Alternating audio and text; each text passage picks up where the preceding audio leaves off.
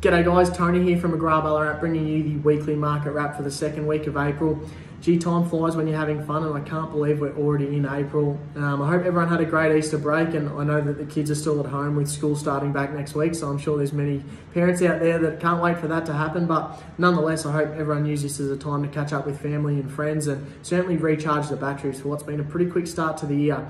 Real estate wise, guys, we've had a very good week here at McGrath. I think we're putting up 9 to 10 listings tonight, a property in nearly every suburb too, so that'll certainly give the buyers enough to pick and choose from. A lot of cracker listings. The pick of them for mine was 211 Dowling Street, a lovely brick veneer home, 3-bed, 1-bathroom. It's probably got the best shedding setup that I've seen in a while. That'll be going on at 500 to 525,000. I expect that to be very popular come Saturday.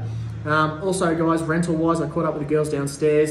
They're all kicking goals, and certainly Kate, our new property manager, has hit the ground running, speaking to a lot of investors too, so great for our sellers to know that there's a lot of people still looking to invest in Ballarat, with even the property prices continuing to go from strength to strength.